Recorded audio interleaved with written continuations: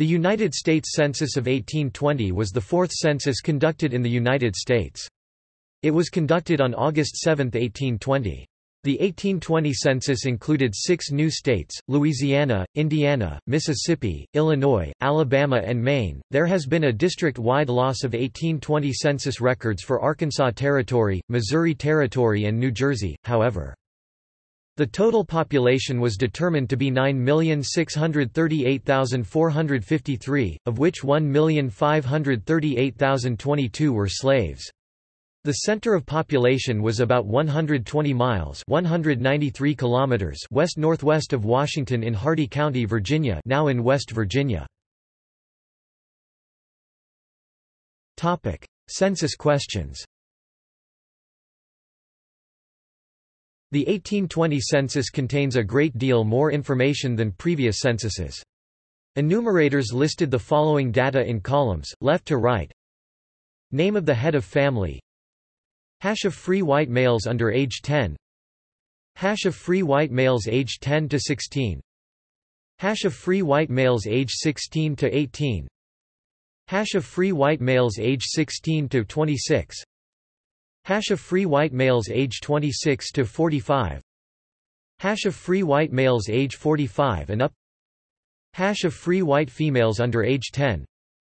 Hash of free white females age 10 to 16. Hash of free white females age 16 to 26. Hash of free white females age 26 to 45. Hash of free white females age 45 and up. Hash of foreigners not naturalized. Hash of persons engaged in agriculture.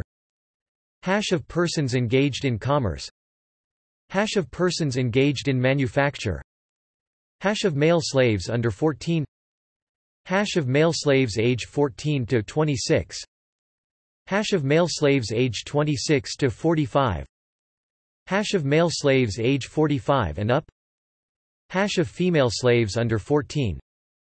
Hash of female slaves age 14 to 26. Hash of female slaves age 26 to 45. Hash of female slaves age 45 and up. Hash of free male colored persons under 14. Hash of free male colored persons age 14 to 26. Hash of free male colored persons age 26 to 45. Hash of free male colored persons age 45 and up. Hash of free female colored persons under 14. Hash of free female colored persons age 14 to 26. Hash of free female colored persons age 26 to 45. Hash of free female colored persons age 45 and up. Hash of all other persons except Indians not taxed. Several of these columns were for special counts, and not to be included in the aggregate total. Doing so would have resulted in counting some individuals twice. Census takers were asked to use double lines, red ink, or some other method of distinguishing these columns so that double counting would not occur. For example, the count of free white males between 16 and 18 was a special count, because these individuals were also supposed to be tabulated in the column for free white males of age 16 and under 26. The other special counts were foreigners not naturalized, persons engaged in agriculture, persons engaged in commerce, and persons engaged in manufacture. Census takers were also instructed to count each individual in only one of the occupational columns. For example, if an individual was engaged in agriculture, commerce, and manufacture, the census taker had to judge which one the individual was primarily engaged in. Note to researchers.